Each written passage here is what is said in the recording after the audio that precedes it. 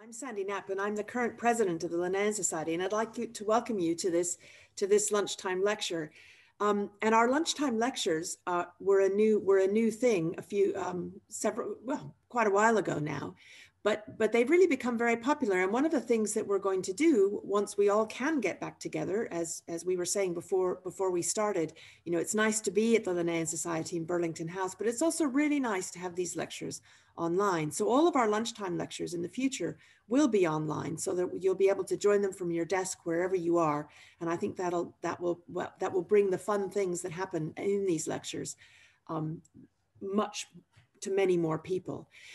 Those of you who aren't fellows of the Linnean Society, the Linnean Society is a charity that was founded in 1788, devoted to the study of natural history in all its branches, which means nature in all of its branches. And one of the things that's great about the society is that it brings together people from academia and people from outside academia. And it's a really fantastic place to share knowledge and share experiences and share ideas for how we can protect nature, conserve nature, and enjoy nature much more into the future. So if you aren't a fellow, please do consider becoming a fellow.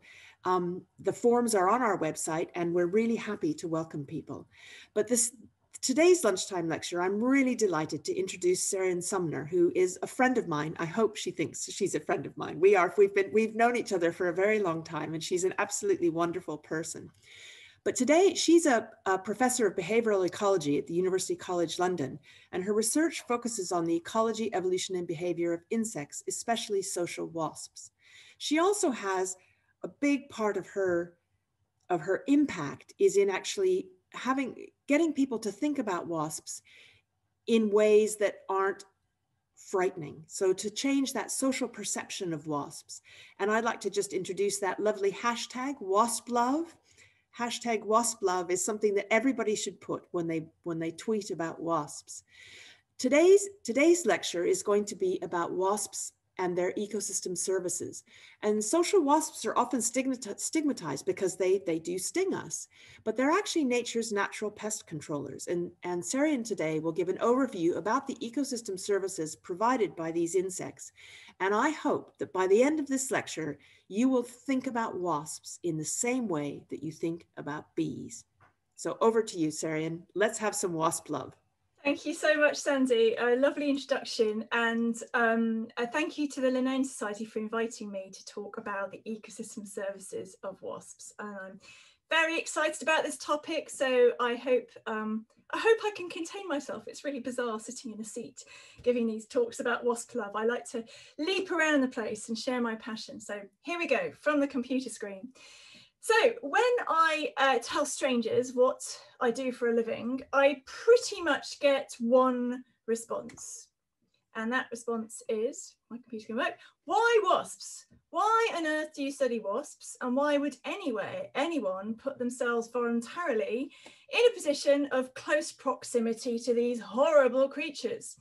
And I have to confess that 20 years ago, or 20 odd years ago, when I first started working on wasps, I felt the same way as you do. I didn't like wasps very much at all, but I soon got over my fear because I found myself during my PhD days, I don't know if you can see my cursor, but here's me sitting in a culvert under a road in the rainforest of Malaysia.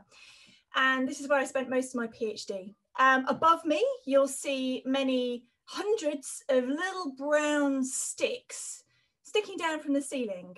Each one of these is a wasp nest, and on these nests you'll see some little dark brown blobs. These are wasps, just like this picture in the middle here. And each of these brown sticks, each of these nests is a family group. And I was sitting under these bridges studying the social life of these insects because they give us a snapshot into the evolution of the origins of sociality.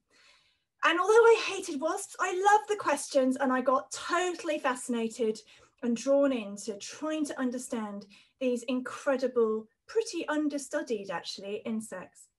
And then over the last 20 years or so, my love of social wasps in particular has taken me on a whirlwind tour around the world, where I've studied various insects, which including these enormous Pelistes wasps that we found in Latin America. And I've even stuck radio tags on wasps to learn more about their behaviour. And in my journey of discovery from wasp skepticism to wasp love, I've learned that I also need to share it with you, people, the general public. And here's a picture of me. I often do this. I like to dress up in inflatable bee suits, or wasp suits, if you like, and share the love of wasps with the public. And that's partly what I'm here today doing with you. So why do I feel I need to do this? Well, I'm sure you'll agree with me, people generally hate wasps. A few years ago, a fabulous undergraduate student, Georgia Law at UCL, and my colleague Alessandra Cini and I got together and put together a survey of people, of the public, over 700 people, asking them what they thought of wasps and bees, actually, to compare the two. And this summarises how people feel about wasps. We asked them to give us some words that summed up what they thought about wasps. And the size of the word indicates the number of people who chose that word to describe that insect. And as you can see, there is an overwhelming word that is used by the general public to describe wasps, and that's their sting. These poor insects, they are depicted as the gangsters of the insect world. They're out to get us because they're just there to sting us. There is no point to wasps. Now, this wasp hatred is not a new thing. In fact, it's ancient. In at least 3 books of the Bible, God sends the hornets or wasps to punish his people. And Aristotle, who of course was the first published entomologist, talks about how hornets and wasps are devoid of the extraordinary features which characterize bees. They have nothing divine about them as the bees have. And actually it's this comparison with bees which really brings it home as to how much we misunderstand wasps. Because of course bees sting, and yet we put up with that. We don't hate bees, we love bees because we understand what they do. So in this same survey of the public with Georgia and Ali, we also asked people to tell us how useful they thought bees and wasps are in doing 2 key ecosystem services for us. And of course, if I were to be in person, I'd be asking for a show of hands of who thinks bees are really important for pollination. You'd all put your hands up. And indeed, this is exactly what people did on this online survey. Over 700 members of the public put their hands up and rated bees as being very useful, ranked very highly on this scale, as opposed to 0, which means not useful at all. And here's the bees here. So the public have a really good understanding of the fact that bees are important pollinators. When they were asked to rate wasps for their usefulness in pollination, they really had no idea at all. It was just kind of a random select number on a scale. Now, wasps, as Sandy said in her introduction, are pest controllers. They are predators. They eat insects around us and they regulate the insect populations.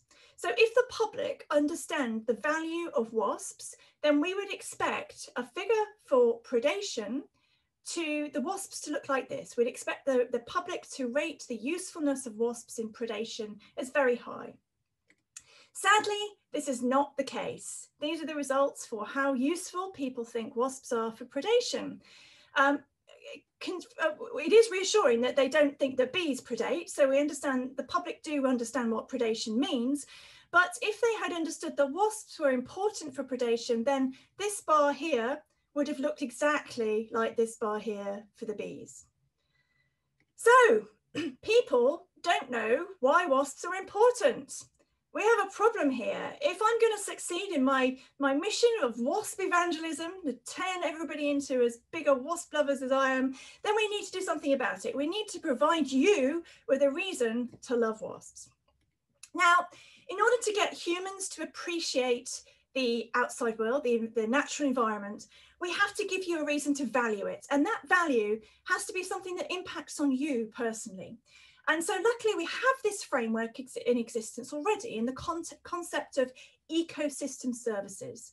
And this is a term we use to describe all sorts of facets of the natural world and how they support the quality of human life, either directly or indirectly. And of course, you know about the ecosystem service of bees. That service is pollination. And so actually we have very little understanding of the value of the types of ecosystem services that wasps provide us with.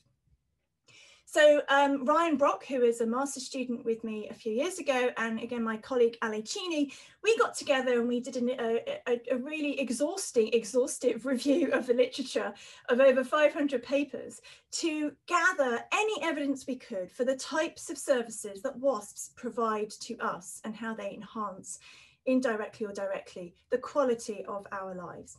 And these can be broadly divided up into these different types of services. So regulating services are how insects help regulate the ecosystem, supporting and how they support the system. Cultural services are things that are very much about us and what we benefit from them. And provisioning services in terms of the nutrition, either for the ecosystems or for ourselves. So I'm now going to give you a little whirlwind tour of the evidence base that Ryan, Ali and I were able to gather on these topics. And this is very exciting for me because this paper has been a long time coming and it's going to be coming out in Biological Reviews in the next week. So this is hot off the press stuff. Okay, so let's start with regulating services. And as Sandy said, wasps are nature's pest controllers.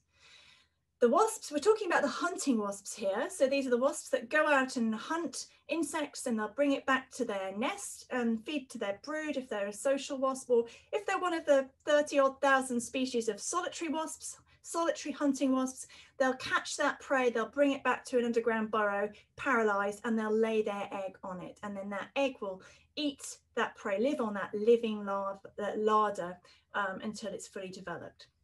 So whether it's social or solitary wasps, the hunting nature of wasps is their bread and butter. And by doing what they need to do to raise their own offspring, they're actually doing an enormous service to natural and farmed ecosystems. They are eating the aphids and the caterpillars that are in your gardens. They eat spiders, which perhaps you hate even more than wasps, perhaps, and the more unusual insects like this is a weevil here. They eat a phenomenal array of prey. Now, we've known this anecdotally for a long time, but in our review, we were able to pull this all together into some predation networks. And this is what we've got here. So we've divided them up into solitary wasps and social wasps. Now, the social wasps, of course, are the ones that you think of as a wasp. So the Vespinae includes the yellow jacket wasps, which are the wasps that bother you at your picnics in the summer. And in fact, those common wasps that you find the biggest pest of all are incredibly important in ecosystems because they are prey generalists. And this figure here will show you that they prey on at least 15 different orders of other insects. So that's a lot of populations of other potential pests that they are keeping at bay. They're keeping those populations regulated. And in fact, this tends to be a general feature of the social wasps. We found that they are, of all the data that we could gather, they appear to be generalists. They eat a wide diversity of prey. And that makes them really useful in ecosystems because they're likely to be just creaming off the most abundant of the populations. Solitary wasps, on the other hand, appear to be prey specialists. So on the right-hand side, on the left-hand side here, these red dots here are the different families of the solitary wasps. And then on the right-hand side in blue are the prey.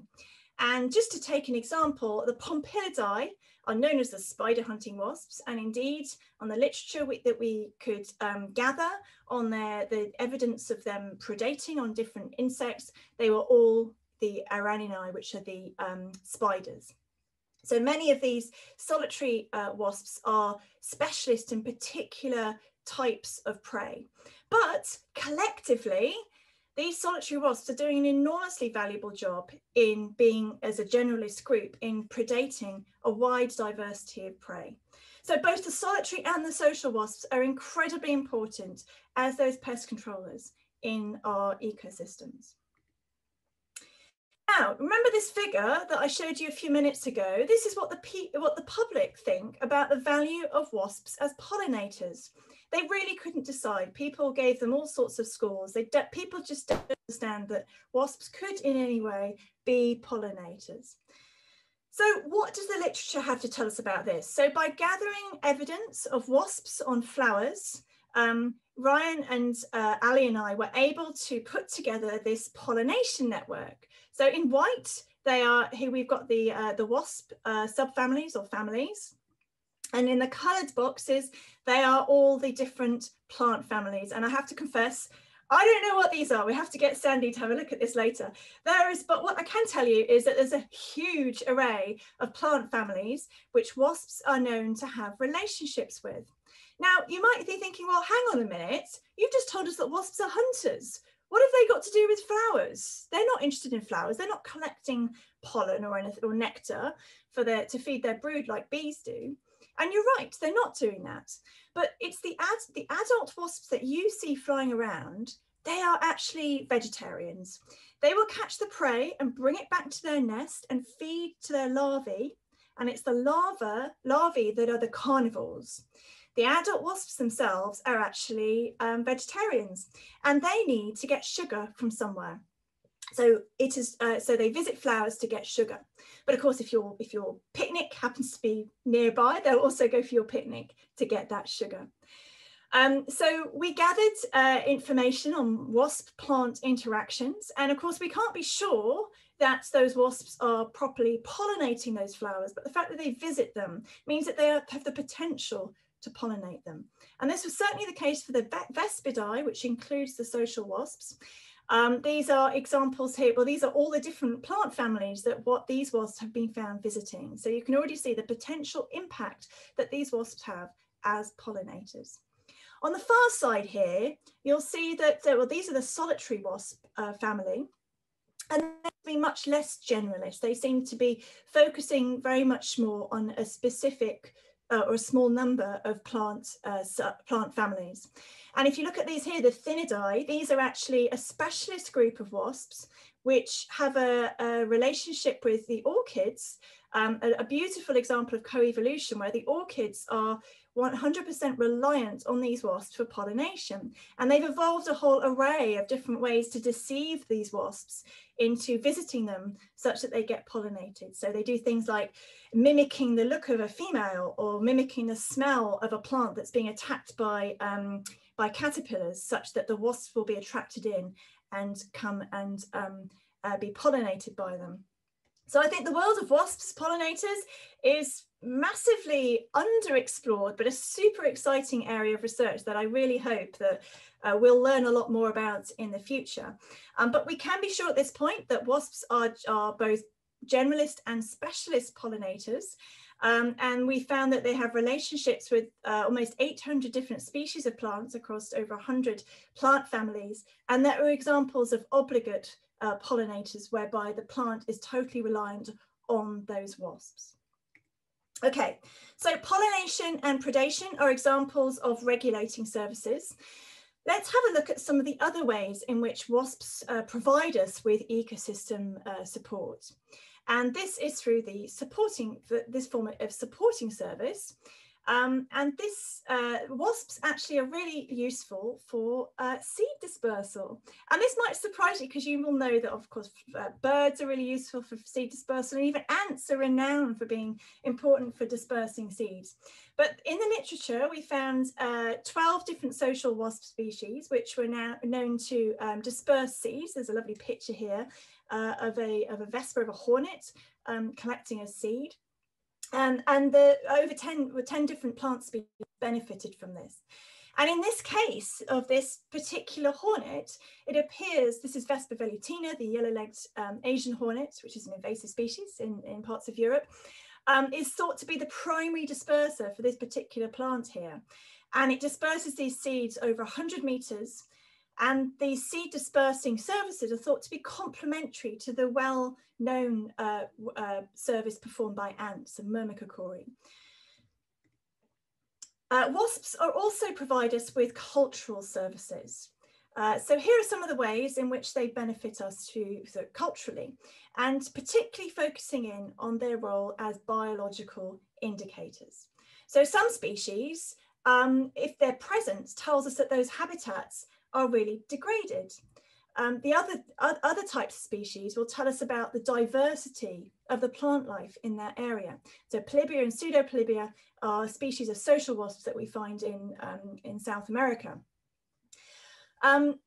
What's lovely about wasps, and you'll know this yourself if you've seen yellow jacket wasps in your garden, or polistes if you live in warmer parts of the world, is that they have this melanization, this black colouring on them, these different markings.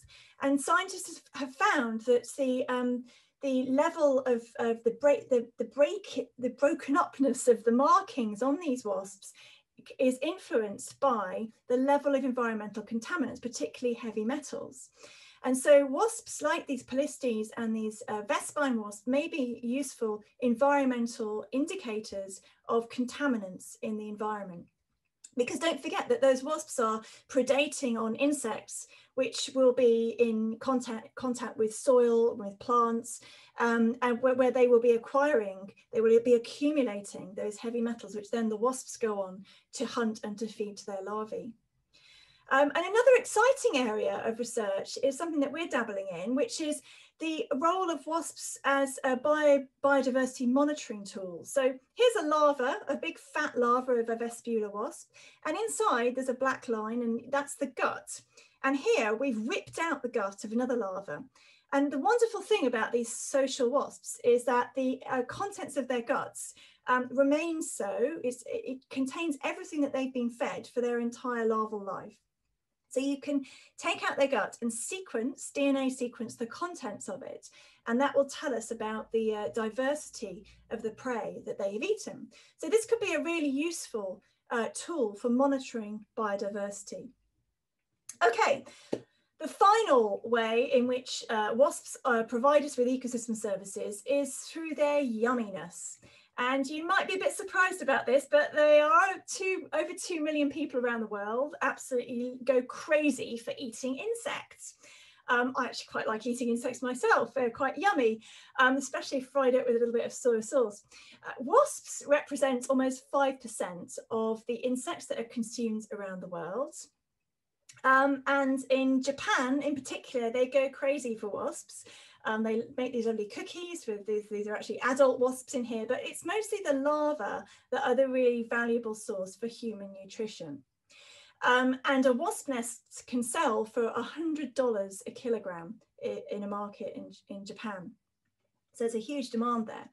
So why do these people go crazy for wasp larvae? What is it about them? Well, just like all the other insects that people eat around the world, eating insects is an incredibly sustainable source of protein. They're very high in protein, low in fat, and they're much, much more efficient for producing protein than any other kind of livestock. So for example, they are 12 times more efficient for producing per gram of protein than beef are, for example.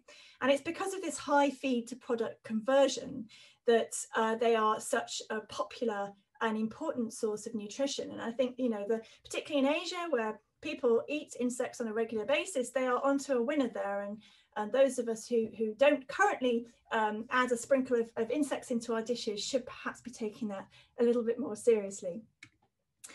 The other kinds of provisioning services that wasps offer us are those in the medicinal department. So the nests of wasps, so this is a potter wasp here with a lovely clay nest that she's built. They enrich by collecting clay, they mix it with saliva, and in doing so they add minerals into the clay and also antibiotics, but because of course they're going to lay their brood in there and their offspring is going to develop sealed up inside this clay home, and so they have to make sure it stays nice and clean, and that's why they add antibiotics in there. And in fact, people in rural Africa will often be, particularly pregnant women and children, will eat the nests of some of these wasps because they are rich in all the kinds of essential minerals that you would go to the chemist to buy if you were pregnant, so zinc and iron and things like that. Another source of medicine is, of course, the venom, the very thing that we hate wasps for. the venom is an incredibly potent source of it's a pharmacy. It's a flying pharmacy basically, and very rich in antibiotics. And this makes sense actually, especially for the solitary wasps, which when they sting their prey, they sting a caterpillar to paralyze it and preserve it, and then they bury it underground, often lay an egg on it, and they will leave that. That's all the parental care that goes on. So they have to be sure that that living larder stays disease-free. And so to do this, they've evolved a whole cocktail of antibiotics, which they will inject into the caterpillar to keep it fresh for its developing baby. And then finally, an exciting area of research, which has only very recently come to light, is the potential for using the components of venoms, so mastopyrons, in cancer treatment, because these are peptides which are known to appear to attack and kill cancer cells and will not attack healthy cells. So that's a really exciting area of wasp research.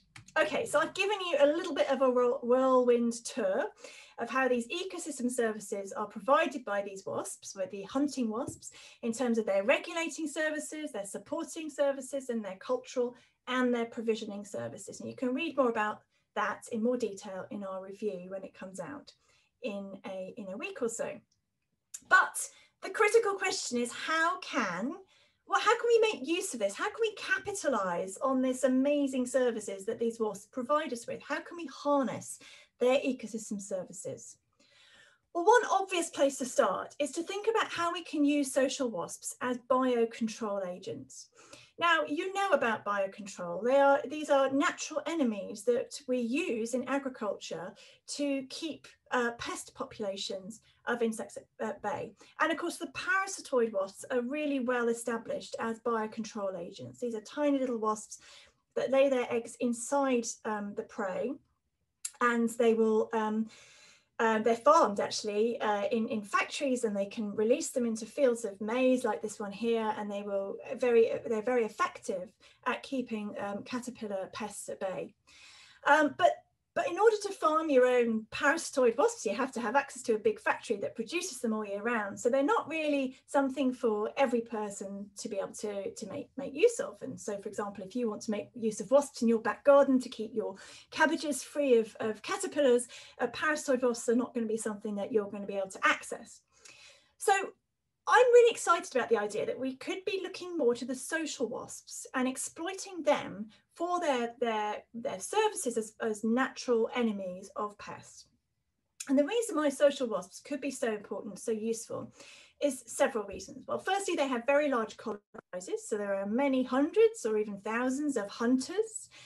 They're generalists, as I've just shown you. They eat a wide diversity of prey, so it doesn't matter what the pest is in your garden or in your agricultural field, it's probable that those social wasps will be quite happy eating them for you. They're central place foragers, which means they always come back to the same place, which of course is their nest. So you always know that if you've got a nest here, they'll be going a certain distance to and removing the insects in that area. And they have this kind of peculiar behavior where they appear to fixate on a good prey. So it's like, once you find a really good pastry shop, you keep going back there for those good croissants. Wasps are just the same. If they find a really nice patch of caterpillars in a field, they will keep going back there because they know it's a good return. And of course, by eating caterpillars and flies, they have the potential to be keeping some of the key economic pests at bay, which of course are caterpillars and flies. Now, this idea is not new. It's been kicking around, particularly in the natural history literature, for well, a few hundred years, really. Edward Ormerod, who is a British naturalist in the 1800s, and his fabulous book, it's a great read, I recommend it, British Social Wasps. He says that the practical result of destroying all the wasps on Sir Brisbane's estate was that in 2 years' time, the place was infested, like Egypt, with a plague of flies.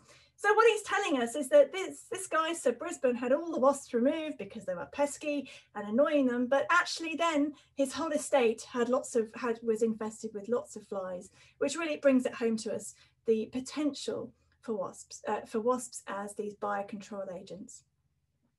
But despite Ormerod's ideas back in the 1800s, it's surprising how very little research has been done into using social wasps for biocontrol. And so together with some colleagues, Odeia and Fabio in Brazil a couple of years ago, and with Robin, who was a postdoc in my lab, we set out to try and gather a little bit of evidence, or at least to test the hypothesis that these social wasps could be useful in keeping the populations of key economic pests at bay. We chose the beautifully named Pelistes Satan, which is the Brazilian farmer's friend, a lovely sleek wasp. It's pretty big and scary looking, but once you learn how to approach it, it's a really rather lovely and beautiful insect to work with. And using these insects, we gave them maize plants, which were infected with the fall armyworm, which is a key economic pest, which causes billions of dollars of crop losses every year throughout the world. And we exposed some of the plants to the wasps, so we allowed the wasps to access the plants, and we protected the other plants from the wasps, so the wasps couldn't actually access them. And we found that the plants where the wasps were able to access them, so the wasp exposed plants, had significantly less damage on their plants, on the plant leaves, and also lower populations, so fewer pests on the plants compared to those plants where we'd excluded the wasps from. So this was a nice beginning of an evidence base that these social wasps really could be effective as biocontrol agents. But our experiment was conducted inside this greenhouse here. And what we really need to do is to take this out to the field. And we're starting to think about this, particularly in its application in the developing countries, particularly in those in subtropical and tropical regions where the wasps are really abundant. There's a huge diversity of social wasps. And as you can see here in this picture, the wasps just nest on buildings in pretty dense aggregations. They like to nest in these sort of aggregations all together, which makes them really amenable to being to setting up sort of vespiaries, so groups of wasp nests together on the edges of plantations like this, where they could access the fields and eat the prey. The great thing about wasps is that they appear to be pretty, particularly social wasps, appear to be pretty resilient to anthropogenic disturbance. They like nesting in places, in abandoned buildings, for example, and also in the tropical areas where there's a very high diversity of species. You're likely to be able to find a wasp species that matches the life cycle of the prey species of interest. And so there's an enormous potential there to choose the right pest controller for your pest. The other brilliant thing, for the potential of social wasps as biocontrol, is that they're very low in cost. In fact, they're free. They're on buildings everywhere. They're under trees everywhere. Wasps are everywhere if you care to look. Working with wasps requires very little skill and training. You might be surprised to hear that, but it doesn't really, you can very quickly train people up to work with them safely. And this makes them potentially very useful for small-scale subsistence farms in these developing countries. And of course, they're environmentally sustainable. If we can swap pesticides for wasps as our biocontrol agents to keep pests at bay and assure our food security, then I think we're on to a winner. So I've just given you one example of how we could potentially harness one of the many ecosystem services that wasps provide us with. And but I think the take-home message here is that there are so many ways in which we could benefit from wasps if we only cared to look.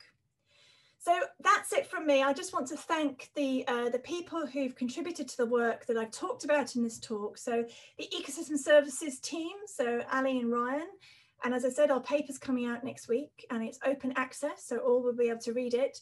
The Why We Hate Wasps team, Georgia and Ali. And the Biocontrol Wasps team, the team in Brazil and Robin. And finally, my kids, my poor kids, they've sat through so many talks by me talking about wasps. And I think that my son a few years ago, he summed it up in only the way that any child could. Wasps are like parents, helpful but annoying. So I hope you've enjoyed that and that I've brought a little bit of wasp love into your lives. Thanks so much for listening. Thank you so much, Seirian. That was absolutely fantastic. And I'm sure if people don't go away loving wasps more after that, then there's absolutely no hope. There have been lots of comments about what an amazing lecture, and there's things that people never knew, like that wasp larvae never poo. I mean, what a fact. Terrific. We've got a few questions here. Michael asks if you could explain the diagram, you know, the diagram where you looked at the kind of wasps versus bees, and explain how you get what the patterns mean. Yeah, so I could go back to that slide, or I could just try and do it. I can just run through my arms around. Okay, so yeah, so on the y-axis, we had the value, the usefulness of that particular service. So where 0, it was on a scale. We asked people to rate the usefulness of the insect on a scale of 0 to 10. It's like a Likert scale. And then where 10 represents the most useful, you know, this is the super, you couldn't be more useful at pollination or predation. And 0 means you're not remotely interested, you're not remotely helpful at all. So the fact that, was it to do with pollination or predation at the question? Or either one, it just how those diagrams work. Yeah, okay, so. The width of the gray thing means if it's wide, it means lots of people answered that. Yes, yes, that's right. Yes, yeah. So exactly right. So well, no, I think actually it was the error bars around it. For so people were more likely to rate bees, for example, as having a very high ecosystem service value at 9 or 10. And there were. Sorry, yes, there were many more people who said that. Yes, that's right. Yes, sorry, yeah. I should get the figure up, really. Yes, you're absolutely right. The wider the scale, the more people who would rate those insects for that particular value. Yes, exactly. So the reason that the wasps are kind of like a big column of grey is that nobody really knew what to answer. Exactly. It almost seemed random. It's like, oh, I don't really know. I'll just tick a box. Tick a box, any box. Which is a bad strategy. Yeah. Oh, great. So hopefully that's answered Michael's question, and then when he goes back to see the kind of recording, he can have a look. So somebody else has asked that if adult wasps are vegetarian, and this is actually a really important question for us to answer, is if adult wasps are vegetarian, why do they sting humans? Well, they only sting humans if you get in their way. I mean, they're right. So if you go up to their nest, they would do what any good carer would do: defend their offspring, defend the youngsters. They're defending their prey, their brood. But you can, you know, this can become habituated to you.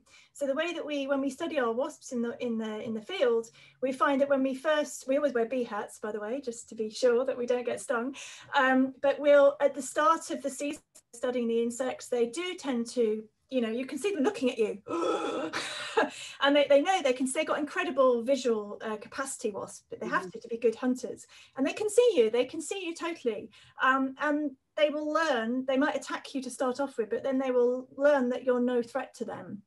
And we can even go as far as with a pair of forceps going up to the nest and taking off a single wasp with forceps without the others really being bothered at all. So you can really habituate these insects to you. The times when you get stung are when you've accidentally stumbled on a nest and they're just defending their nest.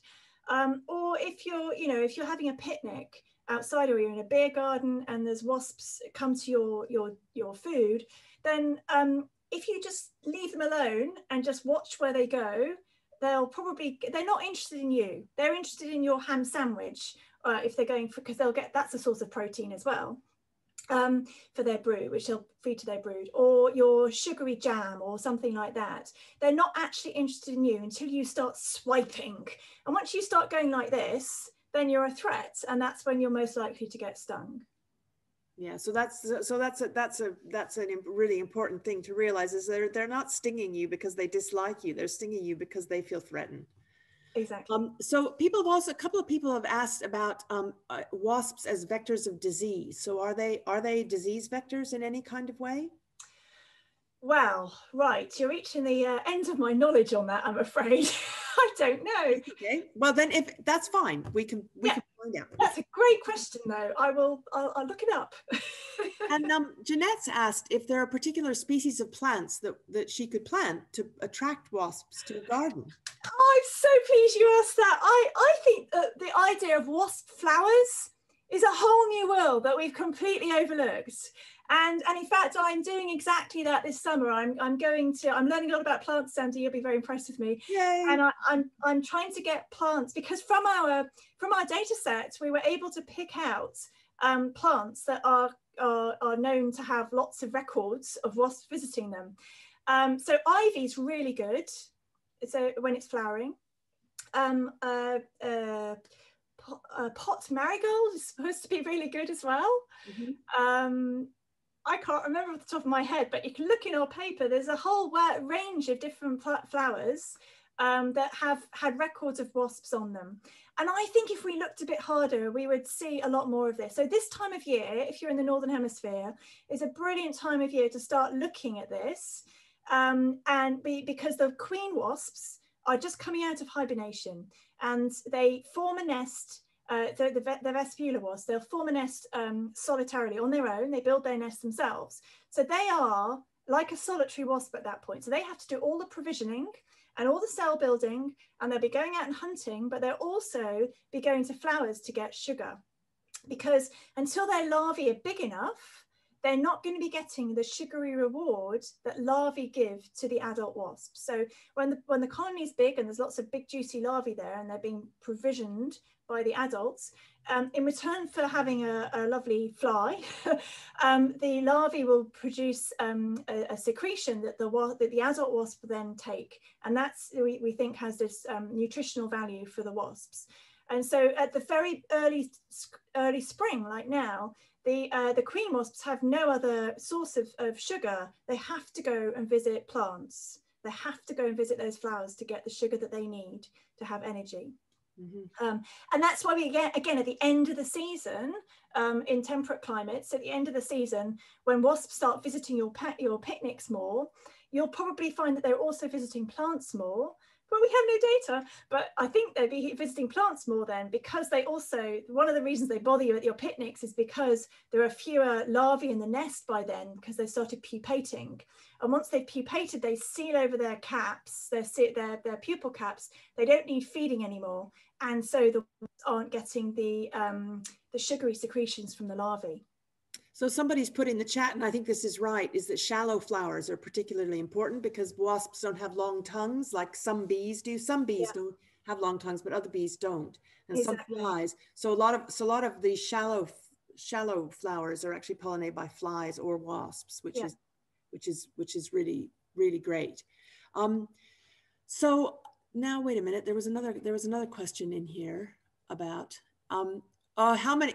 So somebody's asked, how many times were you stung when you were doing your research? Actually, Seirian doesn't get stung. She's amazing. She can walk up to these wasps' nests, and they look at her and go, "We know she loves us. We're not going to bother her." I think I can be safe to say that I have been stung less than 20 times in my entire wasping career, and the reason for that is that I am very careful. I was stung quite badly early on in my wasping life on my head, and I blew up like Elephant Woman. and that was the first time I'd really reacted badly. And it was a bit of a wake-up call. I wasn't wearing my bee hat. I was sloppy and careless. And that was just a kind of wake-up call. I thought, okay, hang on a minute. I don't want to become really allergic to these guys because I want to spend my life studying them. And actually, there are many other wasp researchers in the world who are highly allergic to wasps for exactly that reason. So I've gone out of my way to try not to get stung. And obviously, I do get stung a little bit still, but I take all precautions. So I have to say that I think within one... a recently finished PhD student, I think he acknowledges in his thesis acknowledgement the 186 wasps that had stung him, and that's just in 3 years. So if you want to get stung, go crazy, but you don't have to get stung to study wasps.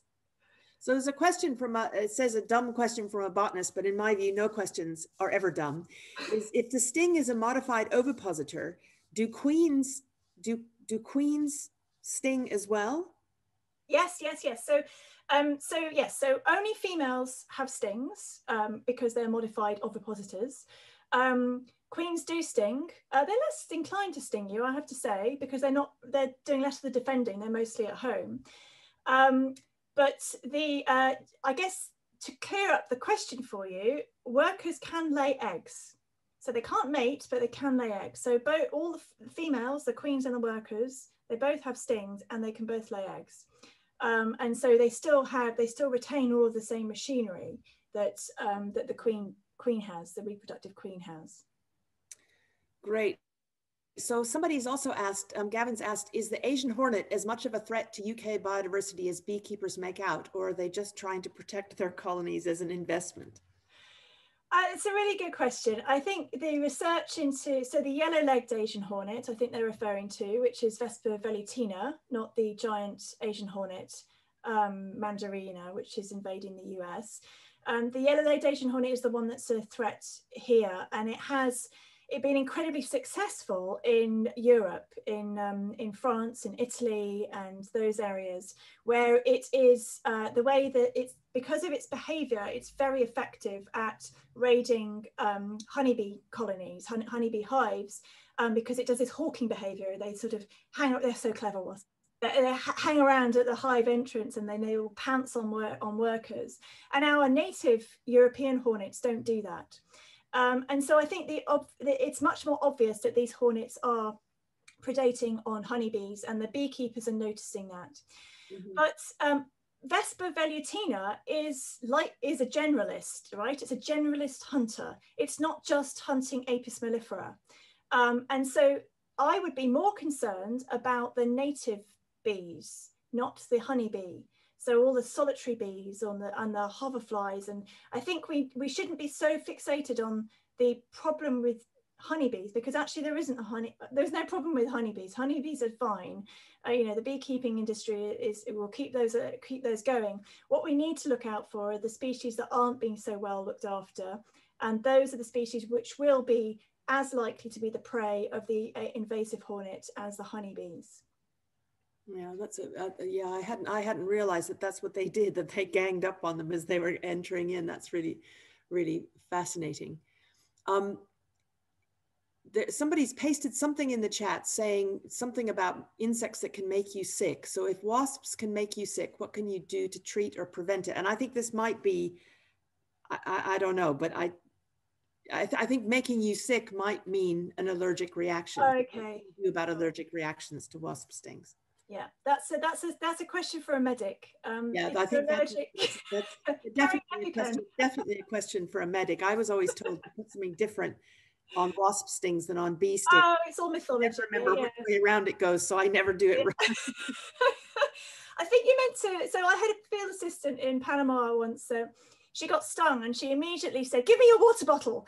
And she grabbed my water bottle. We were in the middle of nowhere, in the field. She poured out my water and then she disappeared off into the bushes to pee in the bottle so she could pour the pee on her wasp sting. I don't think that's going to work. not wasps. That's so somebody. One of the things I wanted to say. That you didn't say is we've been talking a lot about female wasps, because what we're talking about when we talk about wasps that sting is we're always talking about females. And wasps, of course, have males as well. And all of those wasps that are pollinating the thynine wasps in Australia that pollinate all of those orchids are male wasps. Correct. They think that the orchid is the female wasp and they're trying to mate with it. So the interesting thing about wasps as pollinators for me is it's both males and female wasps, which are acting as pollinators in the ecosystem, whereas the predators, it's much more the females who are provisioning the nest, isn't it? Absolutely right, yeah. And I think, we don't know that much about male, particularly males of the social or the solitary wasps, really, because they are well, in the social insect world, males are regarded as useless and they are merely flying sperm. I love saying that. And there's probably, the story is lots more complicated than that because they do lots of other things. But yes, ultimately, the males in a social wasp colony are produced at the end of the colony cycle. And they are a little bit of a drain on resources because they're basically hanging out in the colony, but they need feeding. And so they will be getting some of that nutritional fluid from the larvae, but males will also have to go out and visit flowers to get the sugar that they need to keep themselves in healthy mating condition. Yes, it's a really good point. Yeah. Yeah. So somebody's asked about the learning, about your kind of your experience of the wasps learning about you. You mentioned vision, that they would learn about you from seeing you, but can they use smell as well? Do they have olfactory? Yes, yeah. So we don't know a huge amount about how wasps, what wasp sensory systems, but we know that they must have really good vision because the way that they hunt. So they will argue, I mean, bees have incredible vision as well, and they see ultraviolet, they see iridescence in flowers, and that's phenomenal. But we don't know anything about wasps in that respect. But what we do know is that they have to hunt prey that are often scuttling through the undergrowth. And if you ever watch a wasp doing it, it's incredible, and they really must be having very good visual cues there. Mm-hmm. But olfactory signals are also really important.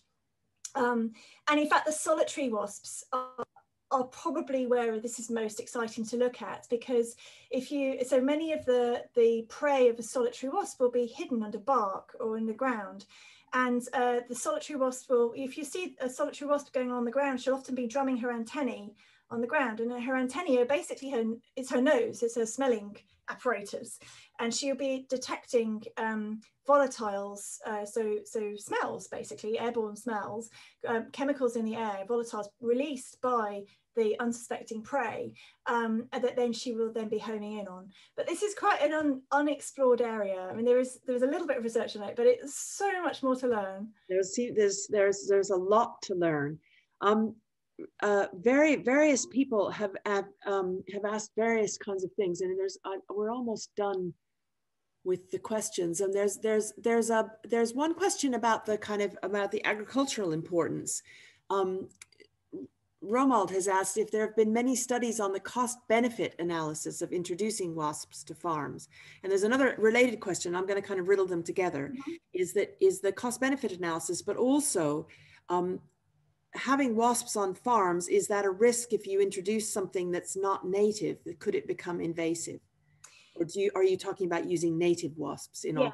So I'm talking about native wasps, and in fact, the introducing of a non-native species is exactly the problem that they've had with the parasitic wasps, because they are generally introduced species, mm-hmm. and the problem with an introduced species is that you can't always predict what it's going to do in a new environment. And we know that social wasps are incredibly successful as invasive species. You just have to look at the yellow jackets that we've imported to New Zealand and Australia and Argentina, and the dreadful things that they're doing there. So yes, we're not encouraging the importation of non-native species, and that's why I really think that the potential for using social wasps is very much to do with capitalizing on what you've got. And in tropical and subtropical areas, there's such a huge diversity of social wasps that there is always a social wasp on your doorstep. What we don't know is how much the different species or genera of wasps differ in their efficiency as pest controllers. And we also don't know how efficient these wasps would be in a natural environment where there's other predators around. And we don't quite, the experiments that we've done so far have all been in controlled conditions. We don't know how effective they're going to be in the field. But one of the great things about these social wasps is that they're quite easy to relocate. So you can just ziplock, which is every field biologist's perfect bit of equipment. You can use a ziplock to just simply remove an entire nest with all its inhabitants, and you can relocate it to a different place, stick it in a sort of a ready-made vestibule or a building where you want to keep the wasps, and they will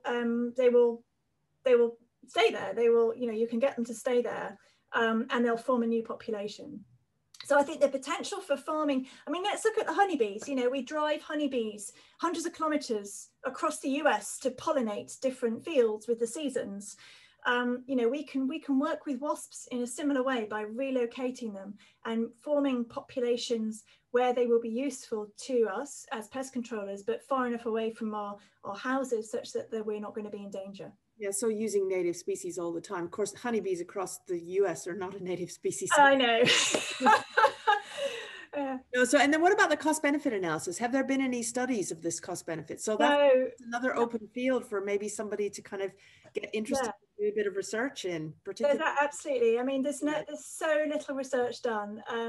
I think it's fair to say that the experiment that we did with the Brazilians is the first sort of controlled experiment where we tested that hypothesis, you know, in controlled conditions. And scientists have tried to do similar things in the US, actually, in the 70s, where they tried to do it on farms, but it was inconclusive results. The right experiments haven't yet taken place in the field. So we just don't have any of the basic fundamental understanding in order to conduct a cost benefit analysis. But that's exactly what we'd love to do. It would be amazing. Yeah, so someone from North India, they're from in Northeast India are attending, which is absolutely fantastic. And they've said that most of the hornets or wasps are seasonal in their region. Is there any possibility to induce or make them non-seasonal? So what about the seasonality of things? Well, I think you need to first ask yourself is, if the wasps are seasonal, are the pests also seasonal? Because actually you only need the wasps around when the pests are around. And if it's a temperate region, then it's quite likely that the pests and the wasps will be concurrent anyway. But how you would extend wasp, I don't think you could do that. I don't think that's, yeah. I think it'd be really quite tricky. Yeah. There's lots of people are putting questions in the chat and in the Q&A, which makes it very difficult to kind of to manage. But basically there's lots of you know, wonderful talk, and people are going to want to go back and look and kind of think about it a bit more. But I'd be really interested in thinking about what plants we need to put in our gardens to increase wasps, and see if that can affect my wasp count. Yeah, and I think it has a lot of potential. Not only are you providing habitats for wasps, which is good because you're boosting the population of your local pest controllers, but I also like the idea that you could have your wasp garden at the back of your garden, away from where you're having your, you know, where your patio is and where you might have your, you know, your lunch. Mm-hmm. And that would potentially, I don't know if it'll work or not, but attract the wasps away from you and to those plants. Who knows? It might work. Well, someone's put in the chat that one of their techniques in picnics is to put a bit of food a bit away from where you're sitting, and the wasps will go there instead. Yeah, exactly. Yeah, bait. Yeah. You know, this is about sharing. Yeah, no, exactly. I think in Argentina, where the Vespula are a really problematic invasive species, often if you go for a picnic in Argentina, apparently you take a spare fish with you and you stick this fish as a kind of wasp offering far away from where you're sitting, and that'll lure in all the wasps, and then you can eat your picnic in peace. And someone has put in the chat about, Steve's put in the chat about male wasps. Some of the solitary wasps are quite easy to pick up, and you can really impress people by picking up a bee wolf. Absolutely, yeah, go for the male. You have to be sure that they're a male. And sometimes males, they mimic the behavior of a stinging female when you pick them up. And their claspers are sometimes quite sharp. And so you can sort of, you know, when you first pick them up, you might initially think they're a female because they're putting these things out their abdomen and they're slightly spiky. So you have to just be sure, is it a clasp or is it a sting? not quite the same. Oh, that's great. Well, Seirian, I think we're sort of running out of questions. There's one last question.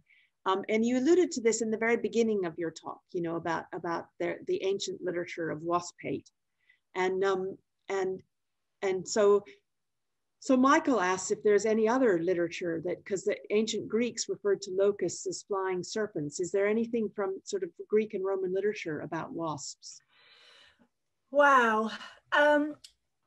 I'm not sure I know the answer to that right now, but there is certainly, it's surprising. The more you look, the more you find this ingrained cultural attitude, a negative attitude to wasps. And it does go back millennia. You know, we have, you know, as I used the example of Aristotle, and how he talks. In fact, I sort of misrepresented Aristotle. I used that lovely quote to show that he didn't think they were as good as bees. But actually, Aristotle, as he did with many things in the natural world, he made some of the most insightful observations about wasps that are right, are largely right today. And actually, to be honest, our understanding of wasp biology has not progressed a lot since what Aristotle had to say. So I think that says a lot about the research effort that's gone into learning about wasps. But yeah, I mean, you can find evidence of sort of wasps as their kind of their evilness, and I think there is some sort of some of the other religions, they have examples of how wasps are yes, I can't remember. There are some examples. Sorry, that's a really bad answer. No, that's a really good answer. It means that there's something for someone to go and research. That's absolutely and so people have said, what a great talk, provided a great understanding of wasps' role in nature. And Victoria Burton has asked the $64,000 question: is the Big Wasp survey running again this year? Oh, yes. A little tiny bit about the Big Wasp survey, okay, whether you're running it again. All right, so the Big Wasp survey, thanks for bringing it up. This is a citizen science project that Adam Hart and I co-founded 4 years ago. So this will be our 5th year. And we asked members of the public to hang wasp traps in their garden. I did it. Yeah. Which is just a bottle that you kind of cut the top off and invert and put some beer in the bottom, hang it in your garden for a week at the end of the summer, and then send us the wasps that are in your trap. And we've been able to piece together maps of the different species distributions across the UK. The pandemic changed everything. And it's one of these silver linings that's come out of the pandemic, is that we couldn't receive wasps last year because the labs were closed. And so we had a very clever student who put together some lovely videos where people could identify their wasps themselves at home. We ran it on a very small scale, just so we could check whether it works or not. And that worked out tremendously. And so this year we are hoping to roll out Big Wasp survey again, but not only do the citizen scientists put out the traps and collect the insects, they're also identifying them themselves in their house at home, which I think is enriching the experience for those citizen scientists. So yes, watch this space. Because knowing about things, we had to talk about plants last night at the Society, and knowing about something and interacting with it sometimes makes you appreciate it more. So perhaps there'll be more wasp love that comes from the Big Wasp survey when you do your own identification. I hope so. That's great. Oh, Seirian, thank you so much for that wonderful talk and for answering all those questions. And thanks to our audience as well. And if you want to see it again, it will be on YouTube, and the chat is full of people talking about how they're going to look at their gardens and wasps in a completely new way. So you've definitely done your job here today, Seirian. Thank you so much. Thanks for inviting me, Sandy.